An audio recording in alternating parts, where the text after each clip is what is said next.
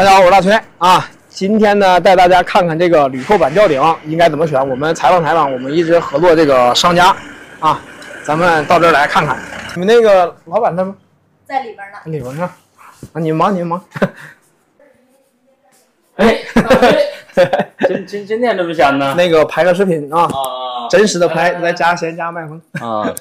这个整点素材，咱们都是那个拍点操作这么的。集成吊顶，对，没事，对，拍集成吊顶呢，给大家录一些真实的一些这个网友比较关心的问题啊，就是你都真实的说的中啊，咱们都那就是中，那就我给大家伙简单介绍介绍。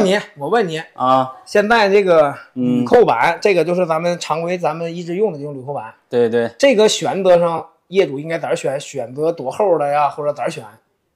这个问题，大崔我给你解释一下啊。你像平常咱们业主最关心的一个问题就是啥呀？买这个集成吊顶这个厚度的问题。对对对，这是大家伙就是认为这个标准呢是0.6的也好啊，还是0.5的，还是0.7的，是吧？但是真正的实际上，你看，咱们实际上我知道，因为我也专门测过的是很多商家标着0.6啊，实际都不多。对对对，你说这个，你就拿一个咱们常规用的这种品牌板跟那个非品牌有对比没？对，那必须有。来，我给你对比一下，你看咱们厚点跟薄点的区别。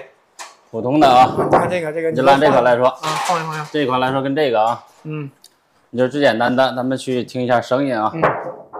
这个声音显得就是特别软，就是这个声音特别厚重啊，就是晃悠呗，是吧？对，这个声音是特别脆的。你要晃的话，特别晃的，对，特别晃。这个能看看啊？你看这个都是差一点，是吧？对，这个要厚一点。其实薄厚使啊，应该没啥，薄它也不坏不了呗，这东西。对，你说这个问题很对。反正对应的相应的价格，你别使那忒薄，一点你对比一下就行了。对，你就用稍微薄一点的，也不会影响这个后期会坏了。现在选的一般的都是像这种，都是纯色的，是吧？对，带纹路的现在越来越少了。对，纯净色，包括这种专款的呀，但是全部都是净色的卖的比较好。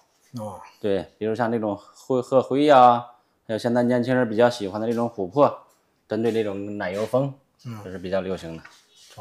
我看这边又新上了一个那个整块板的这个啊，对，蜂窝大板是吧？这就是所谓的现在比较流行的蜂窝大板。现在这个你给我介绍介绍，就是这个蜂窝大板，跟咱们这个普通的铝扣板差多少钱呢？1平米？这个1平米就是这种大的。现在这块大家伙可以看到是整块的，是吧？这是咱们最大能做到多大呀？最大的话，咱们是标准是2.4米啊，标准可以做2.4米。对，但是咱们自己有工厂，最大可以做到3米。3米？对，越大越好看嘛。这反正是整块的都特别好看了，是吧？对。价格呢？价格的话，说实话啊，你小板跟大板1个平方就差那么几十块，都差几十块，就差几十块。嗨，这个你得把这个哪都给算上啊。你像它这种贵在哪儿？这个你没说实话啊，没说实话啊。这个像这种灯，还有这种极简的这个像浴霸，它都是费用相对高，对吧？对，这个还是大崔说到点子上了啊。其实说实话啊，真正的这个蜂窝大板为什么现在就是比较流行啊？